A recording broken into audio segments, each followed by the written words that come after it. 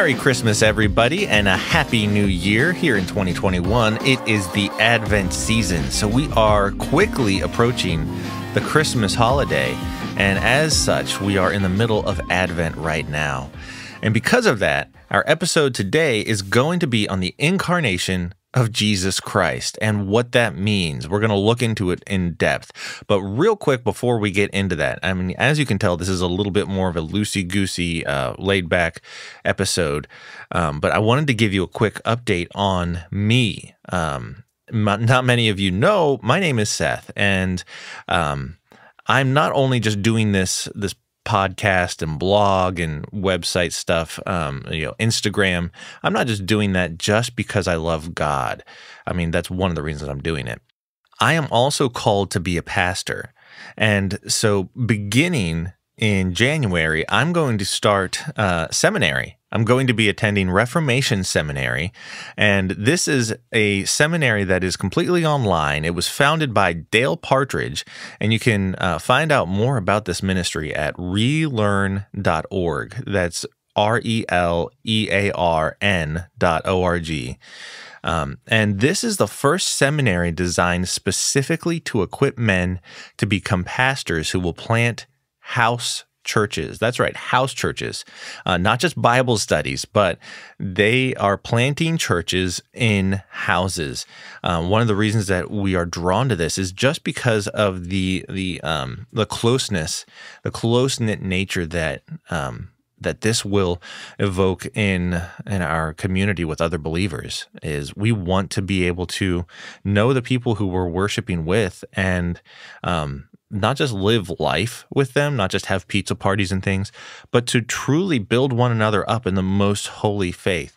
And this is a very unique seminary. This is a very unique way of looking at house churches because a lot of the house churches that I've looked into, they lack any kind of accountability.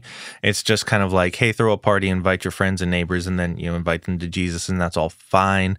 But as far as churches go, I wanted something that had accountability. I'm not just out here a lone gun making stuff up, being on the top of the mountain. And somebody can quickly fall into pride and error in that. And I wanted to be a part of a group, a ministry that was going to hold me accountable to the things in the Bible. And so, yes, I will be accountable to the people in the house church, but I will also be accountable to the people at Reformation Seminary and relearn.org. But if you want to know more about that, Dale Partridge does a much better job on his podcast and at that website of fleshing out the reason for these house churches. And one big one that has become really prevalent over the last couple of years is the persecution that churches have been facing just over health things, stuff that the government has been imposing because of pandemics and such. A lot of churches around the world have had to close their doors and are now considering ways of keeping people from worshiping with them unless they do certain things that I'm not going to talk about right here. People are trying to get, vaccine passports and mandates and things like that. Like you have to have a vaccination card in order to go to Sunday worship. There, I said it. And this is just an unbiblical concept. So the idea of the house church springing up in these particularly persecuted areas is to make it possible for people to gather to worship with an orthodox group of believers who truly wish to serve Jesus Christ despite what the government is trying to tell them. And there's a whole other issue about, civil magistrates and their authority that I would love to get into. And that's not the episode today. But this is an update on me, not an update on the goings-on around the world. You know what's going on around the world. Let's not pretend. So as far as seminary goes, I will be the third class to graduate from Reformation Seminary. I'm excited about that. The first class just graduated this November. You can listen to the commencement speech on Real Christianity. That's Dale's podcast, Real Christianity. I will be graduating in November of 2022. And as I said, this is an entirely online program. So it is available internationally. If for some reason you are listening to this and you are a man who has the desire to plant a biblical house church, then and you're called to be a pastor, I would highly encourage you to go to reformationseminary.com to start the application process. Or if you know somebody who is called to be a pastor and is looking into things, send them to reformationseminary.com to apply. And so my thing is that I would ask that you would please pray for me and my family as I start. We know that this is going to be a strenuous year for us. It's going to stretch us in many ways, and we are prepared for that. We are trusting in God to supply all of our needs, and we certainly know that we have been told it can be a very sanctifying process, and we are no strangers to sanctification. So we are willing to go to whatever God calls us to do, and that even means if God calls us to go into a situation where it costs us our lives, then praise be to God, because Jesus didn't shrink back from that. And if that's what you are called to do in this life as a Christian, then praise God that you are counted worthy to share in the same sufferings as Christ. So I will try to post at least every other week in 2022. I cannot guarantee that I will be able to keep up with the demands of seminary and this side project. This is really just kind of a hobby and a labor of love for me. So this next year, I may be less frequent in posting. As you can tell, like December and November were rocky months for us, but we've been expanding our family. So time is precious, and so I just want to make you aware of those things. So I appreciate you all and your support and your prayers, and hopefully I will be giving you some updates as the year progresses. I'm very excited about this. So with that being said, let's get into our topic for today, the Incarnation. As we celebrate Advent and the coming of Christmas, what is Advent? Well, Advent, as defined in Webster's dictionary in 1828, is quite simply put as a coming. Appropriately, the coming of our Savior, and in the calendar, it includes 4 Sabbaths before Christmas, beginning of St. Andrew's Day, or on the next Sabbath, or on the Sabbath next before or after it. It is intended as a season of devotion with reference to the coming of Christ in the flesh and his second coming to judge the world. Consequently, I never knew about St. Andrew's Day until I read this definition, also known as Andromus. That's interesting. Anyway, it is a feast day before the kickoff of Advent. For us, the feast day is Thanksgiving, which is the Thursday before the Sunday. Anyway, you get it. You know how that works with the calendar. It's still morning. I'm still drinking coffee. So Advent is the coming of Christ. That is what we are celebrating. And not just the coming of Christ, but the coming of Christ specifically in the flesh. I know that seems like a really splitting of hairs. Yes, Christ came in the flesh, Seth. We know that. But the reason that wording is there is in order to keep people from falling into heresy. Let me take a sip of coffee. In the Advent season, we sing hymns, Advent hymns. One of the hymns that has been sticking out to me recently is the hymn, Hark the Herald Angels Sing. And this was a hymn written by Charles Wesley. And also it looks like George Whitefield also helped with this. I don't know what the phrase alterer is, but on hymnary.org, they have him attributed as well. But let me read you the text from this hymn, and I'm sure you know it well. You could probably sing it as I read it. But the text says, "Hark, the herald angels sing, glory to the newborn King, peace on earth and mercy mild, God and sinners reconciled. Joyful, all ye nations rise, join the triumph of the skies. With the angelic hosts proclaim, Christ is born in Bethlehem. Hark, the herald angels sing, glory to the newborn King. And then this is such a great stanza, the second verse. Christ, by highest heaven adored, Christ, the everlasting Lord, late in time behold him come, offspring of the Virgin's womb. Veiled in flesh the Godhead see. Hail the incarnate deity, pleased with us in flesh to dwell, Jesus, our Emmanuel. Hark, the herald angels sing, glory to the newborn King. Hail the heaven-born Prince of Peace. Hail the Son of Righteousness. Light and life to all he brings, risen with healing in his wings. Mild he lays his glory by, born that we no more may die, born to raise us from the earth, born to give us second birth. So even in this hymn, you see the verbiage about the incarnation. You see, veiled in flesh the Godhead see, hail the incarnate deity. So what does that mean? What is the definition of incarnate or incarnation? So once again, going back to Webster's Dictionary of 1828, and I know I like old dictionaries because back then they knew a man was a man and a woman was a woman, and they didn't try and fudge the words to help further a progressive agenda.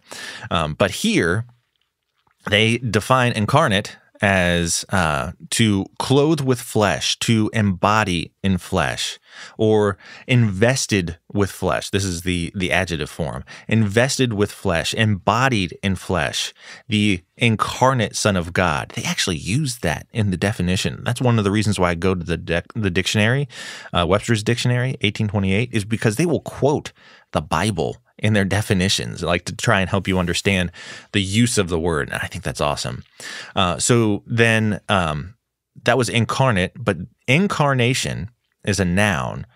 The act of clothing with flesh, the act of assuming flesh or of taking a human body and the nature of man as the incarnation of the Son of God. So at Christmas, we are celebrating the coming of Christ in the flesh. If you've been following me, you know that I have really been on this kick of getting into the confessions and creeds. You know, the series I've been doing, Christian, What Do You Believe? I'm going to pull from a lot of those resources as well as the Bible as we look at what this celebration entails. What does the incarnation entail? One of the things I'm going to look at is in the 39 Articles.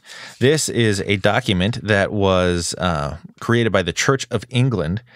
This was during the Reformation period back in like the 1500s, 1600s. I forgot to look up when this was actually written. 1552. It's right there in front of my face. So the 39 Articles of religion for the Church of England, they have Articles 1 and 2. It is Article 1 is of faith in the Holy Trinity, and Article 2 is of the Word or Son of God, which was made very man. I'm going to read this right now. So Article 1, of faith in the Holy Trinity, there is but one living and true God, everlasting, without body, parts, or passions, of infinite power, wisdom, and goodness, the maker and preserver of all things, both visible and invisible. And in unity of this Godhead, there be three persons of one substance, power, and eternity, the Father, the Son, and the Holy Ghost. Article 2, of the Word or Son of God, which was made very man. The Son, which is the Word of the Father, begotten from everlasting of the Father, the very and eternal God, and of one substance with the Father, took man's nature in the womb of the Blessed Virgin, of her substance, so that two whole and perfect natures, that is to say, the Godhead and manhood were joined together in one person, never to be divided, whereof is one Christ, very God and very man, who truly suffered, was crucified, dead, and buried, to reconcile his Father to us, and to be a sacrifice, not only for original guilt, but also for all actual sins of men. Man, I love these old confessions of faith. But the reason I read this excerpt is because of what it communicates about the person of Jesus Christ. The birth we celebrate at Christmas isn't just the birth of a great figure of history. It is the celebration of the birth of the God-man, the fully divine, fully human Savior of us all. And so as Christmas approaches, the only phrase that has continually come to mind, and I'm sure you've heard this as well, is found in John 1:14, where it says, "And the Word became flesh and dwelt among us." So what does that mean? Who is the Word? If you have read your Bible or go to church, you already know. So I'm going to read this passage in John chapter 1, verses 1 through 18. I'm actually going to read from the Legacy Standard Bible because I've really been liking that. You can find it online. If you just type in Legacy Standard Bible, it'll take you to their website. That's just a shameless plug. Somebody please buy me their Bible. It's really expensive, but I love it. John 1:1 through 18. In the beginning was the Word, and the Word was with God, and the Word was God. He was in the beginning with God. All things came into being through him, and apart from him nothing came into being that has come into being. In him was life, and the life was the light of men. And the light shines in the darkness, and the darkness did not overtake it. There was a man having been sent from God, whose name was John. He came as a witness to bear witness about the light, so that all might believe through him. He was not the light, but he came to bear witness about the light. There was the true light, which coming into the world enlightens everyone. He was in the world, and the world was made through him, and the world did not know him.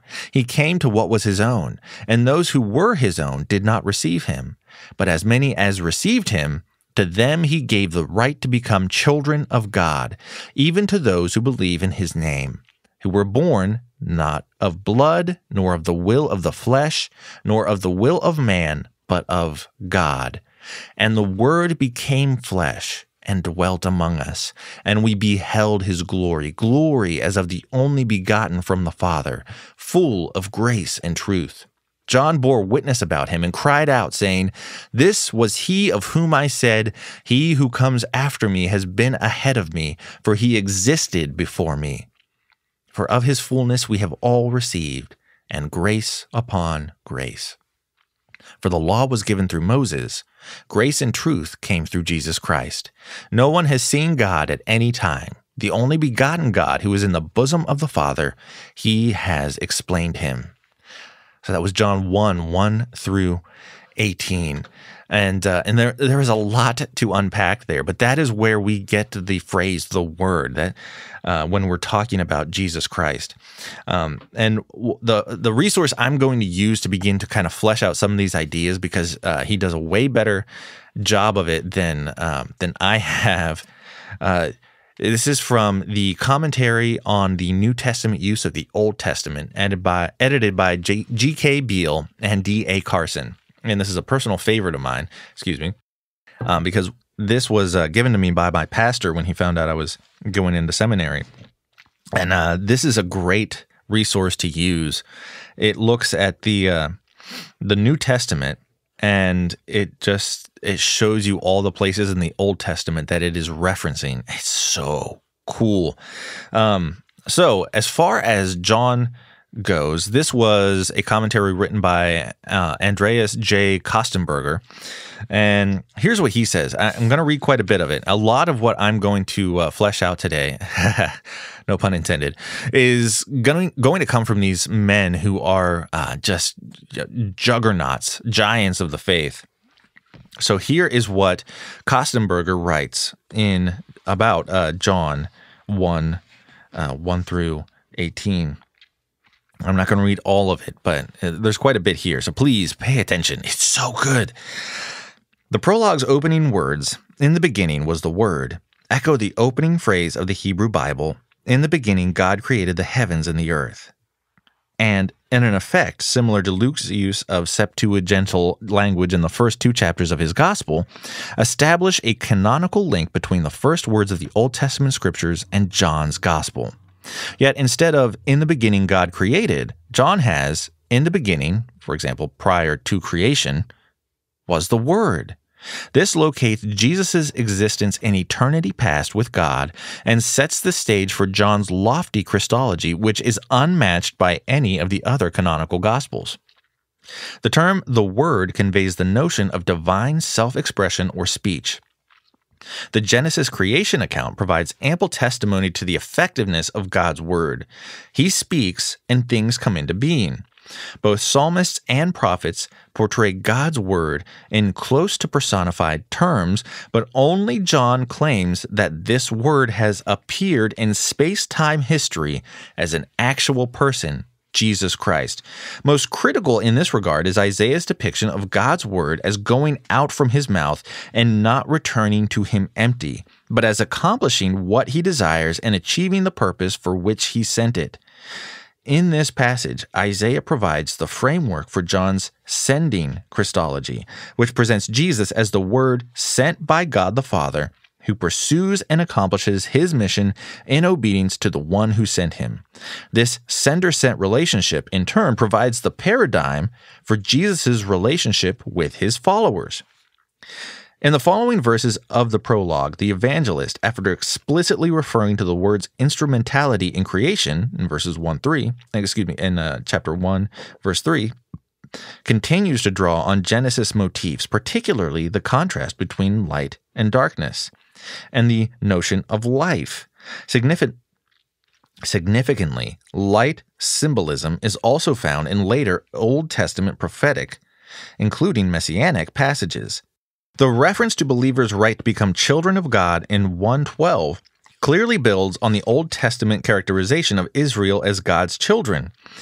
On the heels of the oblique reference to the rejection of the word by his own in 1:11, however, the reference to children of God, born not of natural descent, but born of God in 1:13, distinguishes between an illegitimate, presumptuous claim of divine sonship based on physical descent and true divine sonship based on faith in the name of God's Messiah.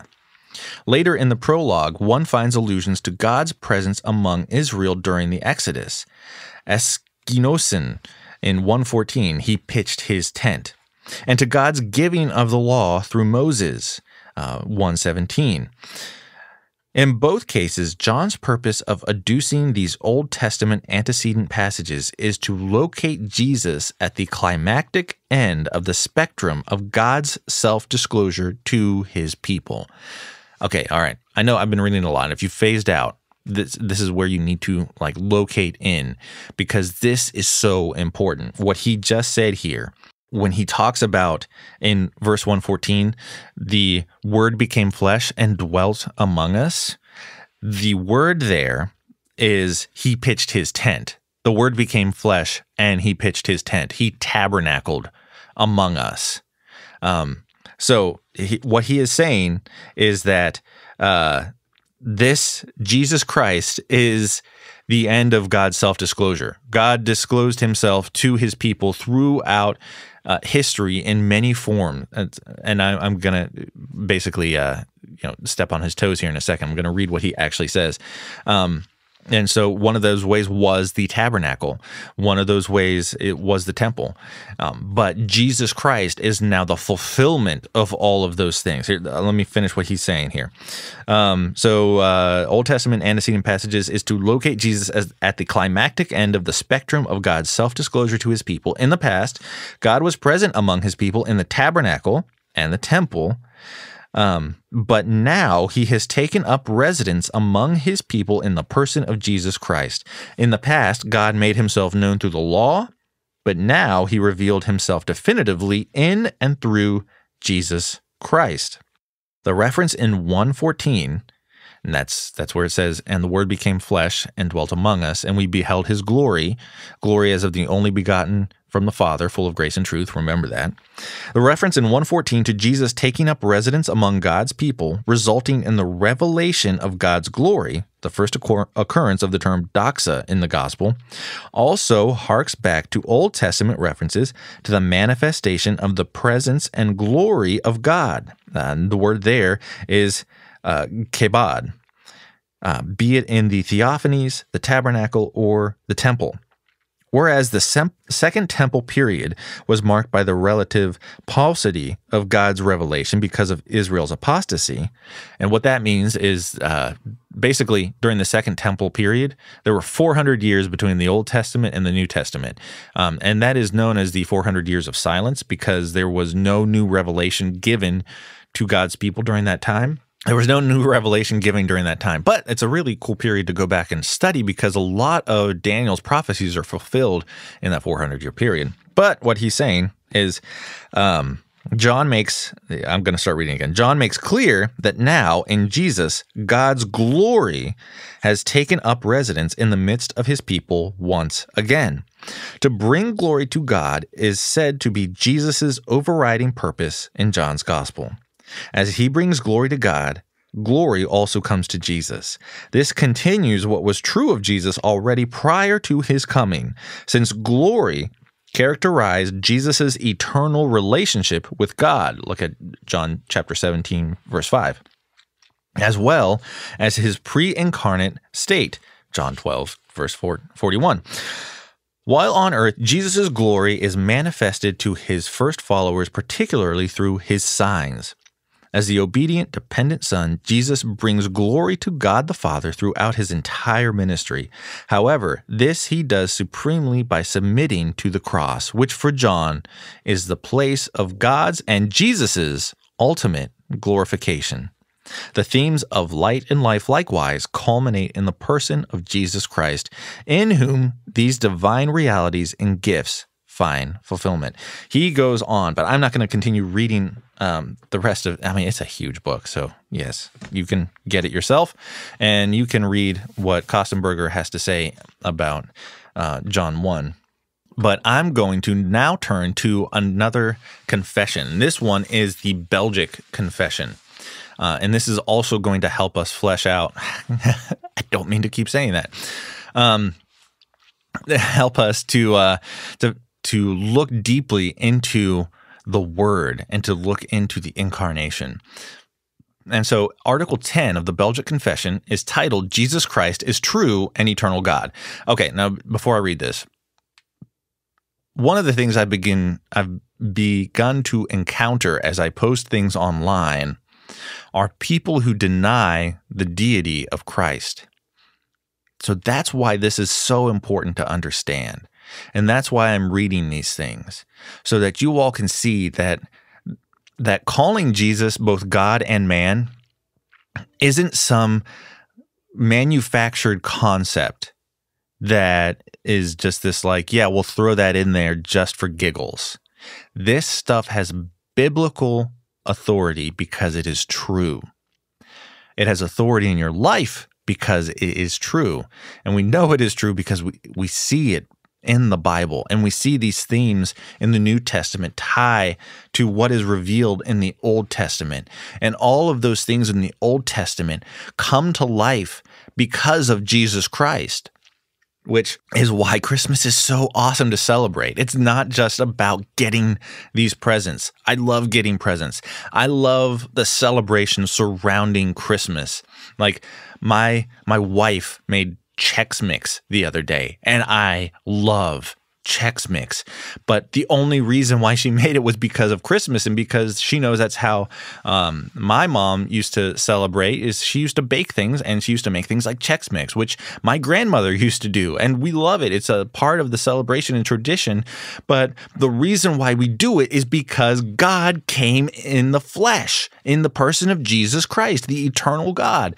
And so this Chex Mix, when I'm eating it, I can give glory to God, not just because he made all of the things that went into this fantastic bowl of deliciousness, and not just because he made me and gave me taste buds and the senses to be able to figure out what taste is and to find out that, wow, Chex Mix tastes amazing, but because Jesus Christ is Lord.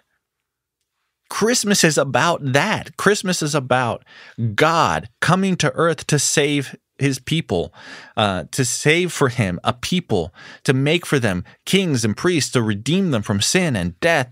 And that is what Christmas is about. And when we understand that it's not just a person who was born under special circumstances, but it is God himself, it is the eternal God, the eternal Son, the eternal person of the Son being manifested in the flesh, in our nature, as well as maintaining his divine nature. These things are glorious. So let me go back to the Belgian Confession. Article 10, Jesus Christ is true and eternal God.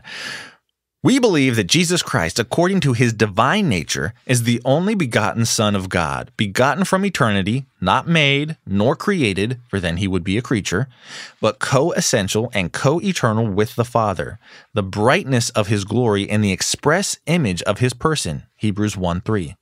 Equal unto him in all things. He is the Son of God, not only from the time that he assumed our nature, but from all eternity, as these testimonies, when compared together, teach us. Moses says that God created the world, and the Apostle John says that all things were made by that word, which he calls God. The Apostle says that God made the world by his Son. Likewise, that God created all things by Jesus Christ. Therefore, it must needs follow that he who is called God, the Word, the Son, and Jesus Christ did exist at that time when all things were created by him. Therefore, the prophet Micah says, his goings forth have been from of old, from everlasting, Micah 5:2.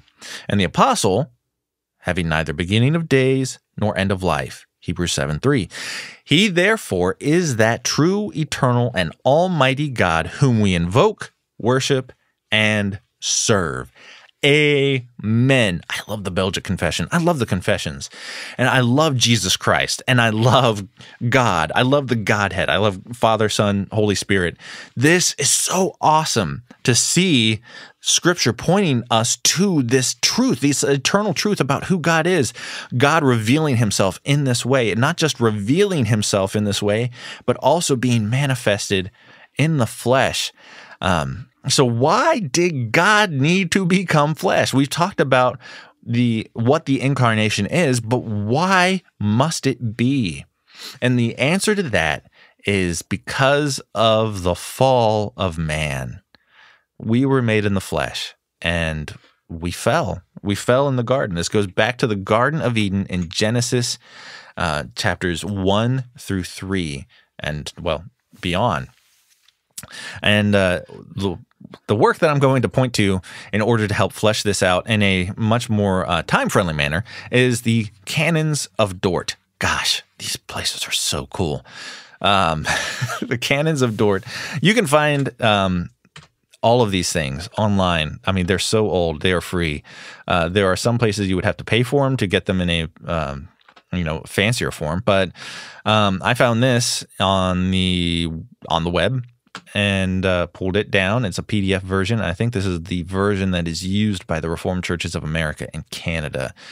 But this is the Canons of Dort, and this is from the third and fourth heads of doctrine. This is on the corruption of man, his conversion to God, and the manner thereof. And I'm only going to read articles 1 through 3. Article 1, man was originally formed after the image of God. His understanding was adorned with a true and saving knowledge of his Creator and of spiritual things. His heart and will were upright, all his affections pure, and the whole man was holy. But, revolting from God by the instigation of the devil and by his own free will, he forfeited these excellent gifts, and in the place thereof became involved in blindness of mind, horrible darkness, vanity, and perverseness of judgment, became wicked, rebellious, and obdurate in heart and will, and impure in his affections. That's the end of Article 1. Obdurate just means hardened. But what they're talking about is in the Garden of Eden, when God made man and placed him in the garden with, and he made Eve from man. There they were, a married couple in the garden, tending to the garden. God gave them every tree in the garden to eat of, except for the tree of the knowledge of good and evil. They weren't allowed to eat of that, or else they would surely die. Well, the serpent came along and deceived Eve, and Eve took it and ate it, and she gave some to her husband, and her husband willingly went along and ate it, and so all men perished. I mean, in 1 Corinthians, it says, in Adam all die.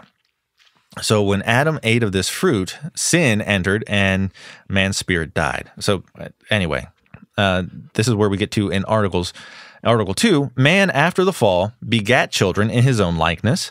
A corrupt stock produced a corrupt offspring. Hence, all the posterity of Adam, Christ only excepted, have derived corruption from their original parent, not by imitation, as the Pelagians of old asserted, but by the propagation of a vicious nature and consequence of the just judgment of God.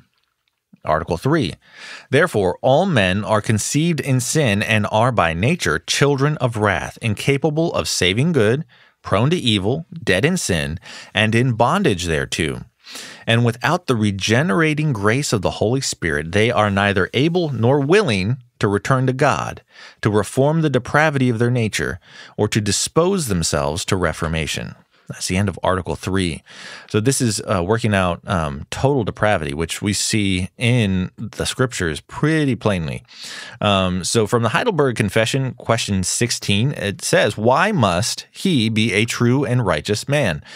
And this is all on the heels of, I guess, because of the nature of the Heidelberg Confession, I should probably figure out what question 15 is about. I know it's talking about man's state in sinfulness and how he must be redeemed, but it's talking about a deliverer. What kind of mediator and deliverer should we look for?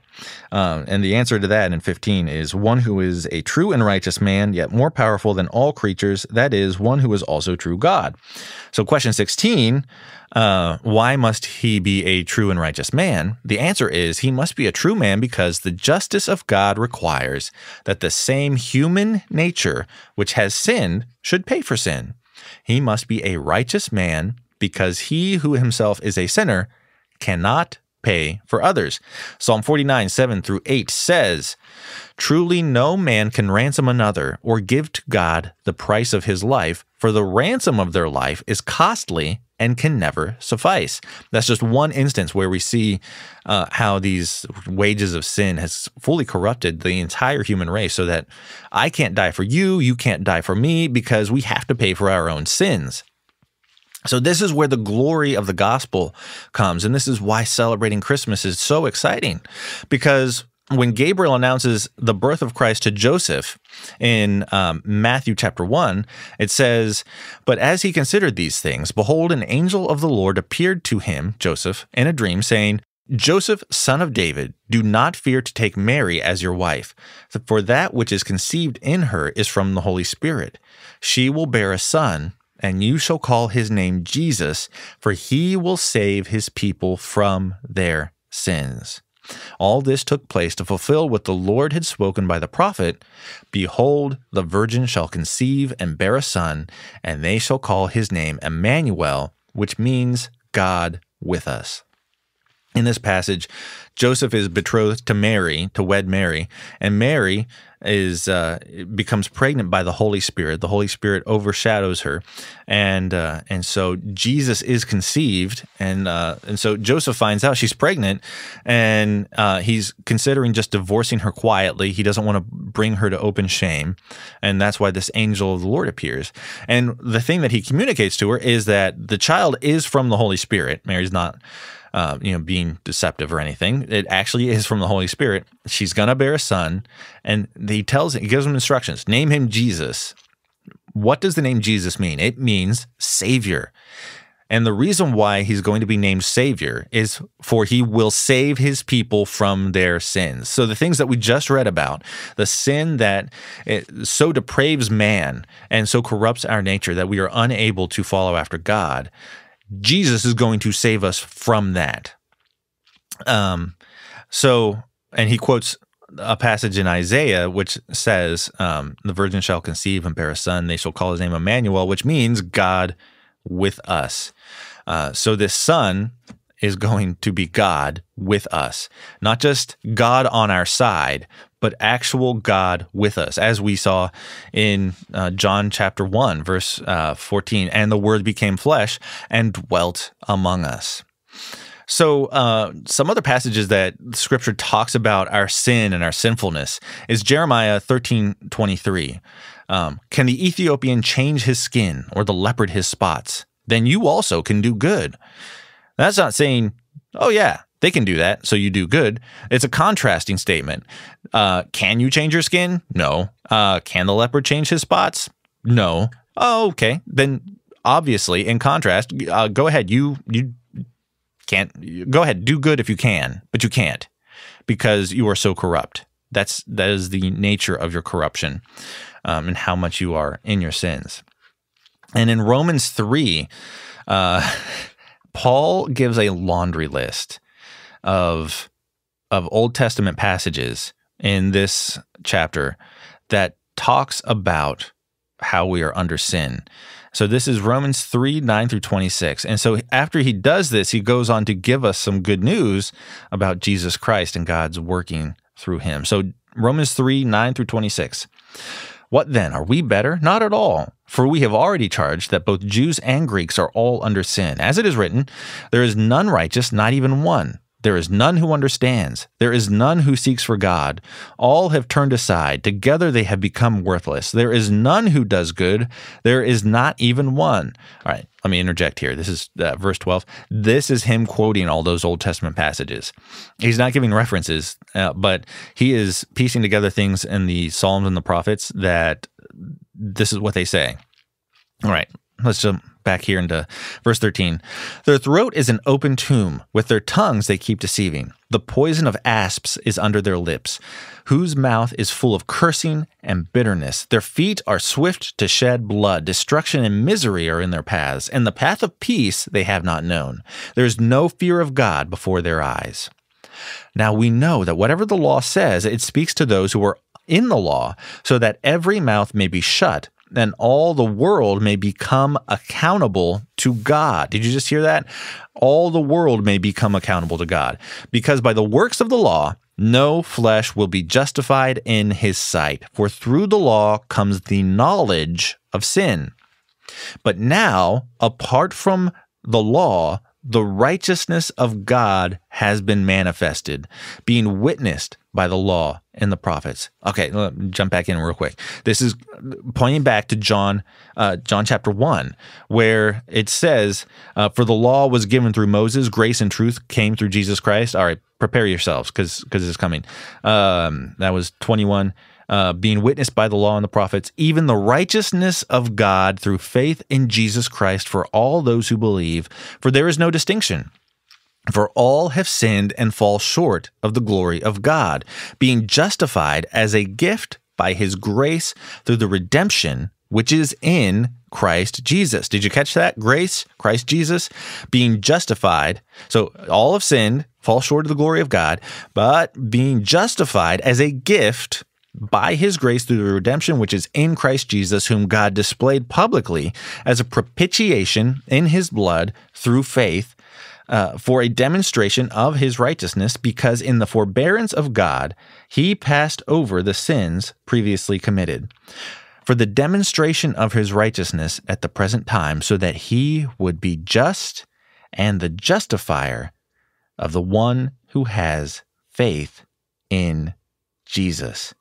So we're talking about justification here by faith alone, in Christ alone.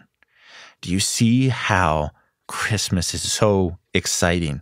Are you beginning to see how all of this stuff ties together? All of these passages of Scripture, they communicate a single concept about the redemption of humanity. Let me go back to to the word propitiation in verse 25, being justified as a gift by his grace through the redemption which is in Christ Jesus, whom God displayed publicly as a propitiation in his blood through faith for a demonstration of his righteousness. Propitiation means, in theology, the atonement or atoning sacrifice offered to God to assuage his wrath and render him propitious to sinners. Christ is the propitiation for the sins of men. Now, what does propitious mean? These are not words we use in everyday conversation. So propitious is an adjective. It means disposed to be gracious or merciful, ready to forgive sins and bestow blessings. And this is applied to God. So by Jesus being our propitiation, he makes God propitious towards us. By Jesus being the atonement or atoning sacrifice offered to God to assuage his wrath and render him propitious to sinners, we therefore receive God's gracious and his grace and his mercy. And God is ready to forgive our sins and to bestow blessings.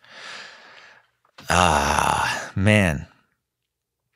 So all of this is played out because of the incarnation of Jesus Christ. And not just the incarnation of Jesus Christ, but the mediation of Christ. And from all of that flows our redemption. We sinners are righteous because of Christ's righteousness. That's what Romans says in chapter 1. I'm not ashamed of the gospel, for it is the power of God unto salvation. For in it, the righteousness of God is revealed.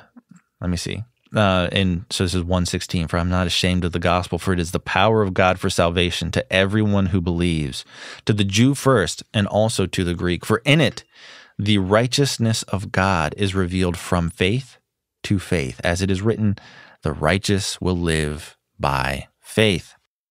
How does this work out? We're going to read how this works out in Christ. I mean, we've already worked it out a little bit, but let's work this out a little bit farther. So we're going to read more about how Christ is the mediator of the covenant of grace.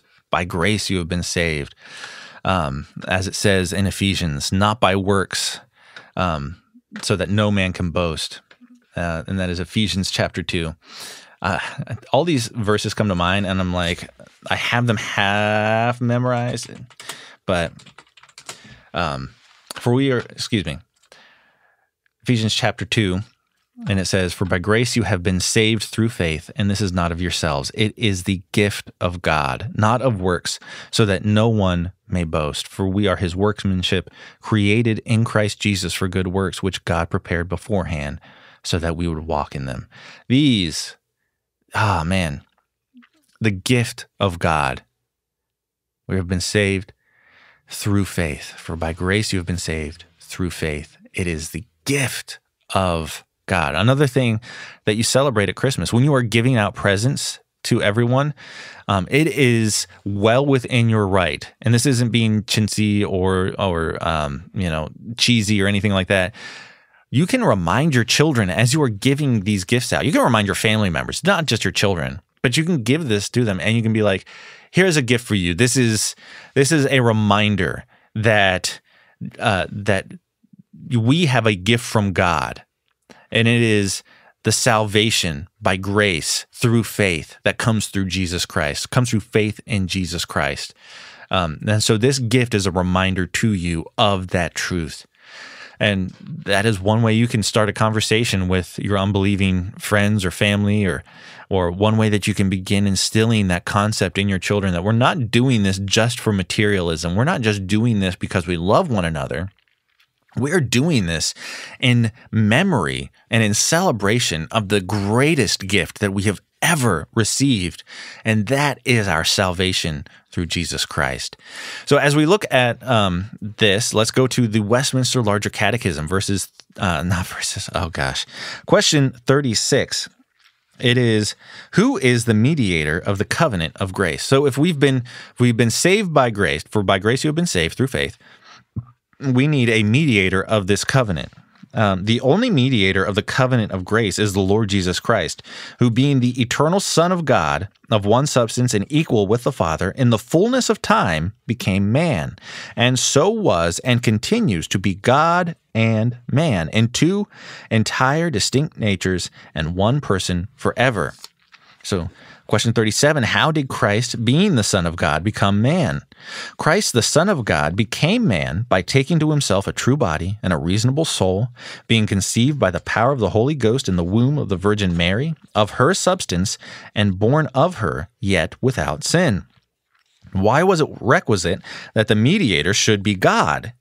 It was requisite that the mediator should be God, that he might sustain and keep the human nature from sinking under the infinite wrath of God and the power of death.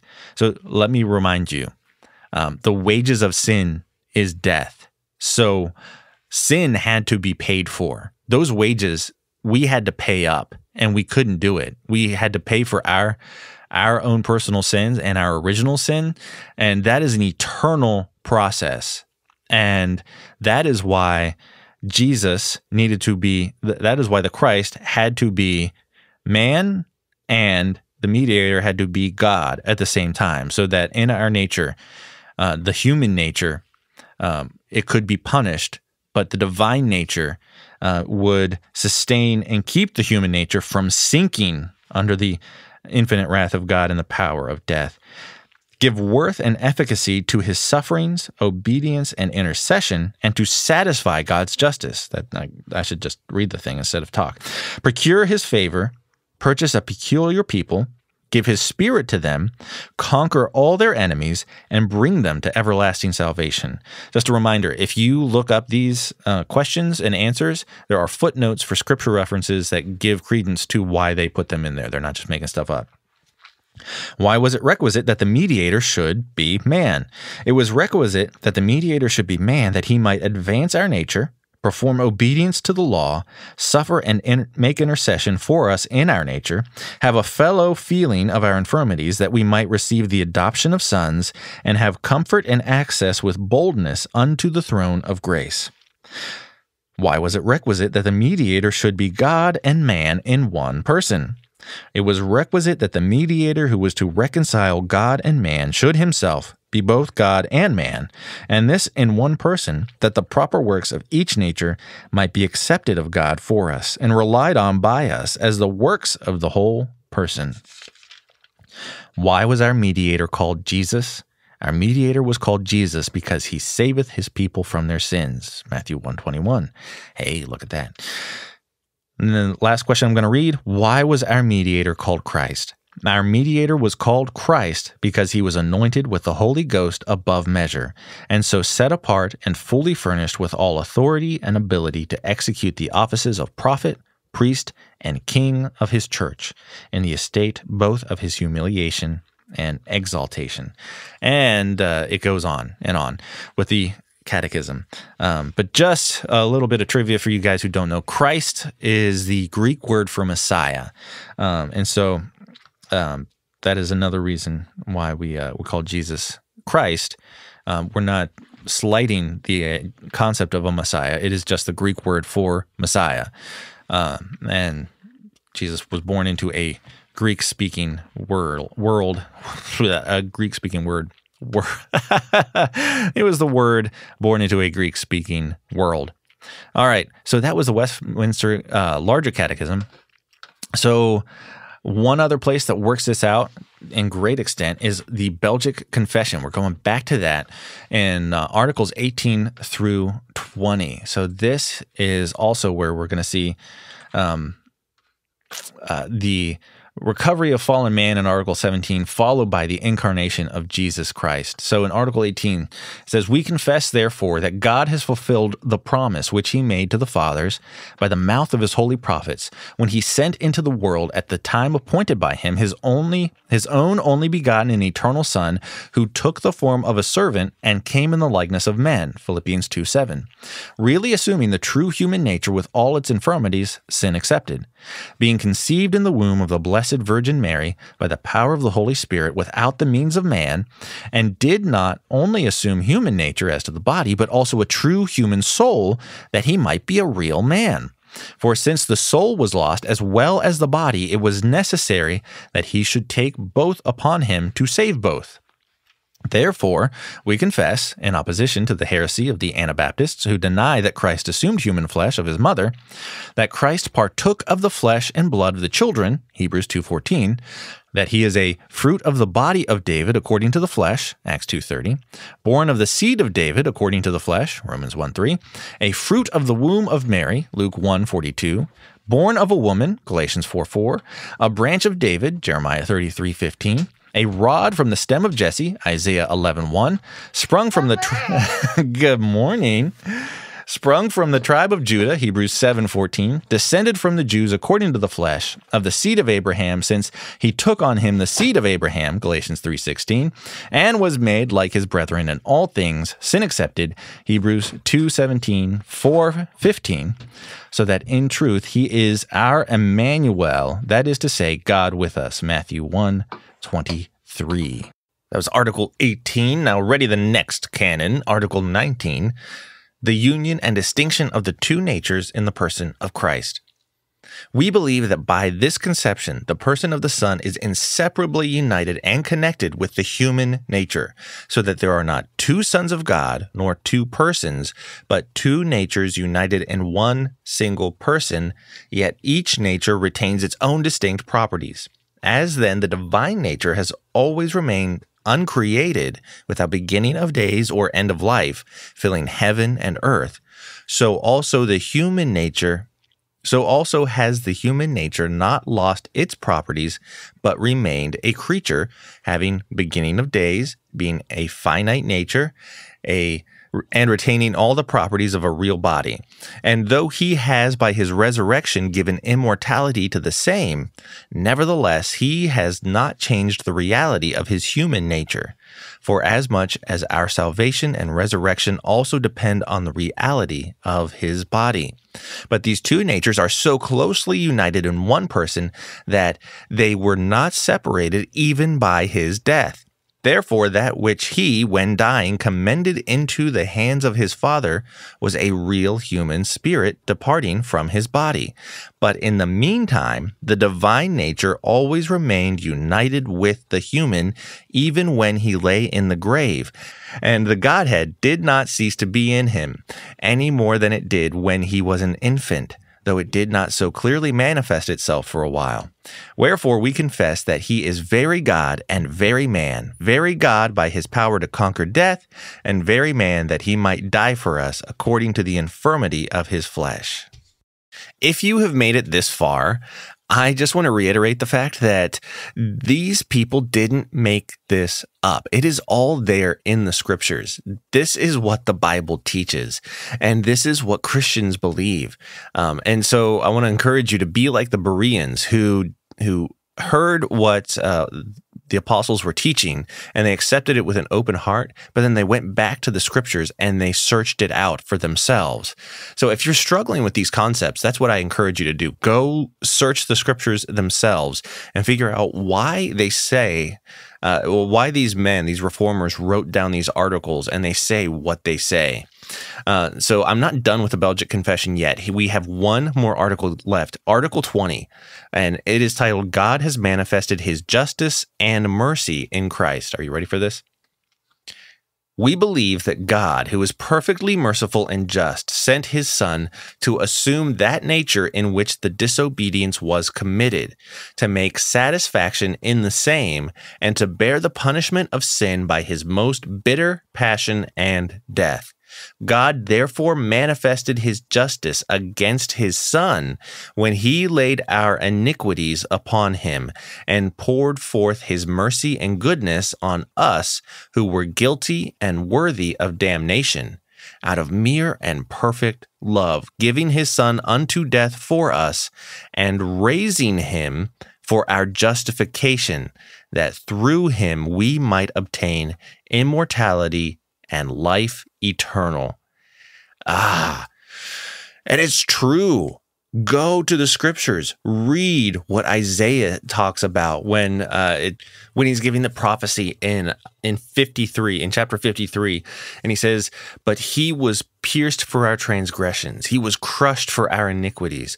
Upon him was the chastisement that brought us peace, and with his wounds we are healed."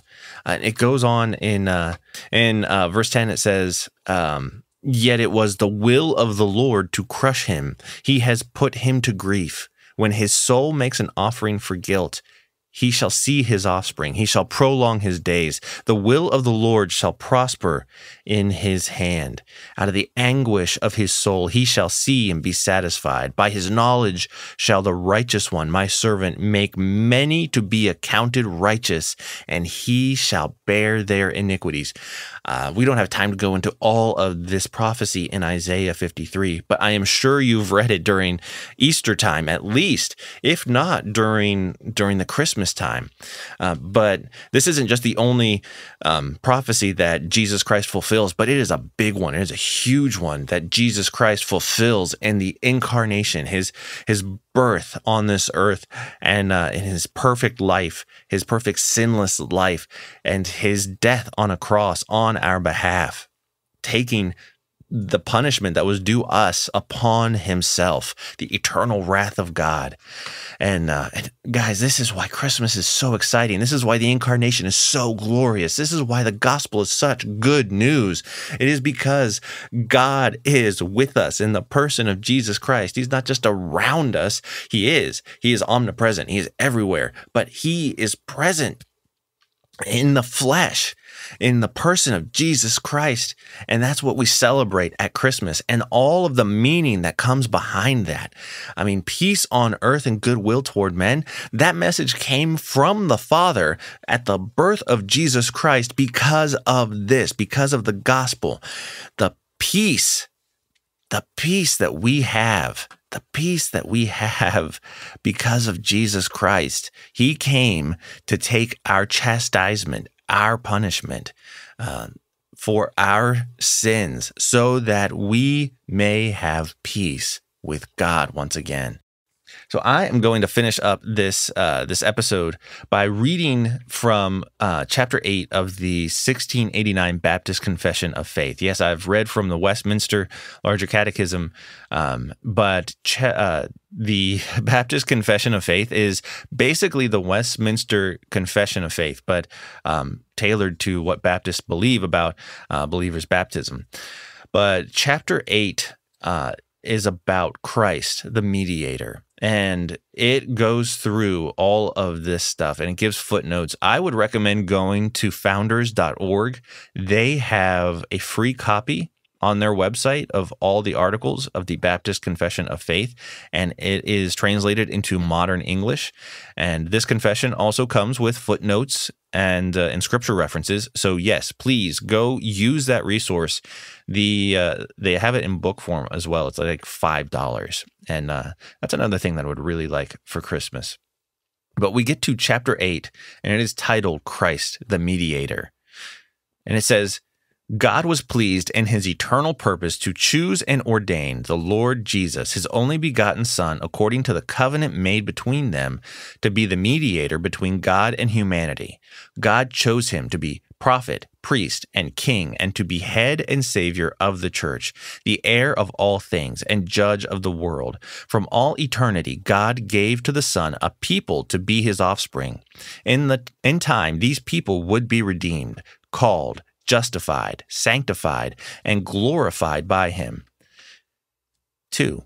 The Son of God, the second person of the Holy Trinity, is truly and eternally God. He is the brightness of the Father's glory, the same in substance and equal with him. He made the world and sustains and governs everything he has made.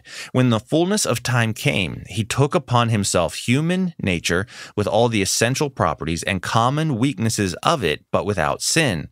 He was conceived by the Holy Spirit in the womb of the Virgin Mary. The Holy Spirit came down upon her, and the power of the Most High overshadowed her. Thus, he was born of a woman from the tribe of Judah, a descendant of Abraham and David, in fulfillment of the Scriptures, to whole perfect, and distinct natures were inseparably joined together in one person without converting one into the other or mixing them together to produce a different or blended nature. This person is truly God and truly man, yet one Christ, the only mediator between God and humanity. 3. The Lord Jesus, in his human nature, united in this way to the divine in the person of the Son, was sanctified and anointed with the Holy Spirit beyond measure. He had in himself all the treasures of wisdom and knowledge. The Father was pleased to make all fullness dwell in him, so that being holy, harmless, undefiled, and full of grace and truth, he was thoroughly qualified to carry out the office of mediator and guarantor. He did not take this office upon himself, but was called to it by his Father, who put all power and judgment in his hand and commanded him to carry them out. The Lord Jesus most willingly undertook this office. To discharge it, he was born under the law and perfectly fulfilled it. He also experienced the punishment that we deserved and that we should have endured and suffered. He was made sin and a curse for us. He endured extremely heavy sorrows in his soul and extremely painful sufferings in his body. He was crucified and died and remained in a state of death, yet his body did not decay. On the third day, he arose from the dead with the same body in which he suffered. In this body, he also ascended into heaven, where he sits at the right hand of his Father interceding. He will return to judge men and angels at the end of the age. 5. The Lord Jesus has fully satisfied the justice of God, obtained reconciliation, and purchased an everlasting inheritance in the kingdom of heaven for all those given to him by the Father. He has accomplished these things by his perfect obedience and sacrifice of himself, which he once for all offered up to God through the eternal Spirit. 6.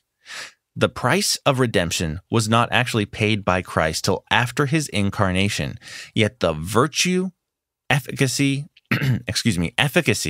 and benefit of it was imparted to the elect in every age since the beginning of the world, in and by those promises, types, and sacrifices that revealed him and pointed to him as the seed that would bruise the serpent's head, and the Lamb slain from the foundation of the world.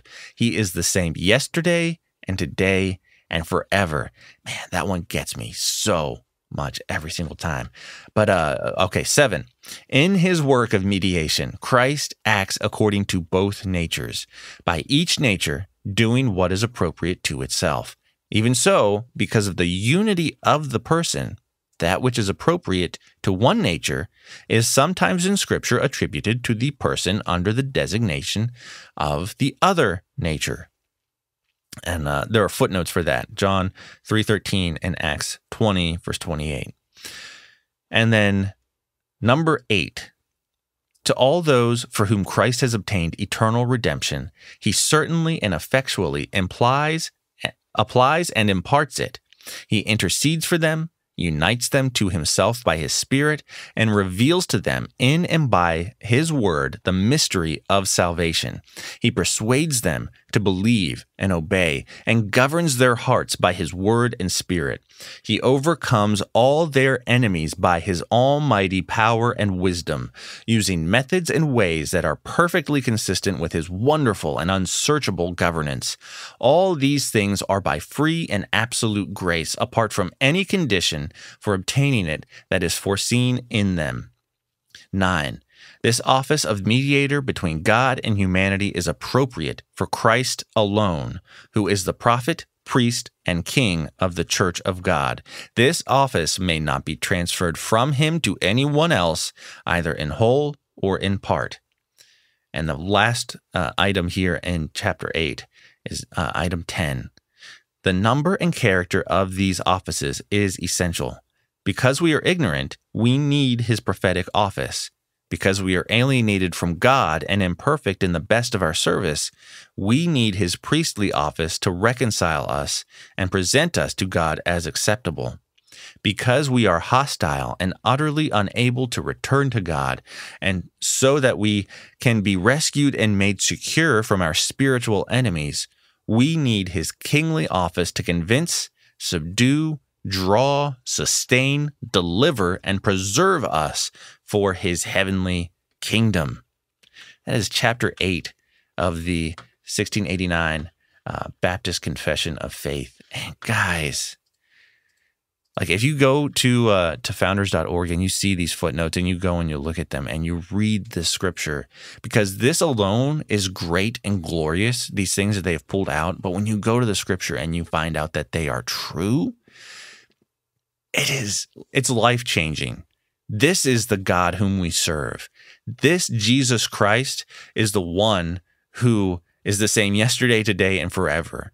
And he's the one who saved you. He's the one that you and I serve with all of our heart, soul, mind, and strength. And he gives us the Holy Spirit to be able to do that. And when we walk in this world and all the uncertainty of tomorrow, we know that today we are secure and we have no worries about tomorrow because let tomorrow worry about itself. But today, this is the day that the Lord has made. And so we will rejoice and be glad in it. No matter the circumstances, rejoice, Christian, rejoice, because Christ is King. He's not just King, he is the prophet, the priest, and the King. And this is the one who reconciles you to God. This is the one who makes a relationship with God even possible, even a concept that you can fathom. Otherwise, you are an object of God's justifiable wrath. I mean, I don't know if you understand like the concept of being an object of wrath, but when I think about it, I think about like I've been angry and I've split wood. I've had to do something physical, so like splitting wood really helps get my head clean. But like in those moments, those little tiny logs, those are objects of my wrath, and I carry out my wrath with full vigor, and that is. That is just a small drop in the bucket of the eternal wrath of God that was due to us justly and rightly because of our sin, but poured out on Jesus Christ. Him getting in our place, taking the brunt, the full measure of the wrath of God, so that you and I might be partakers of Jesus' righteousness eternally. And immortal forever and ever. Guys, Merry Christmas. Like this, knowing these truths gives us a more robust faith, and it informs our celebrations of these holidays, these holy days. And Jesus Christ is King and is able to make days holy, and we can celebrate him 24/7, 365, because Jesus Christ is Lord. And so this will help you to keep a more robust celebration of Christmas, and it refines our joy. Store these things up in your heart. Store these truths up in your heart. It will equip you and prepare you in season and out of season to give answer for the hope which you have in Jesus Christ. We are blessed beyond measure to serve a God who does all of this for us and more than we can ask or imagine. Men and women, if you've made it this far, I want to wish you a Merry Christmas. A Merry Christmas to you. God bless you. And give thanks to the Lord God for Jesus Christ this Christmas season, and live every day unto him. Commit all your ways to the Lord. That is going to do it for today. Merry Christmas, everyone, and God bless.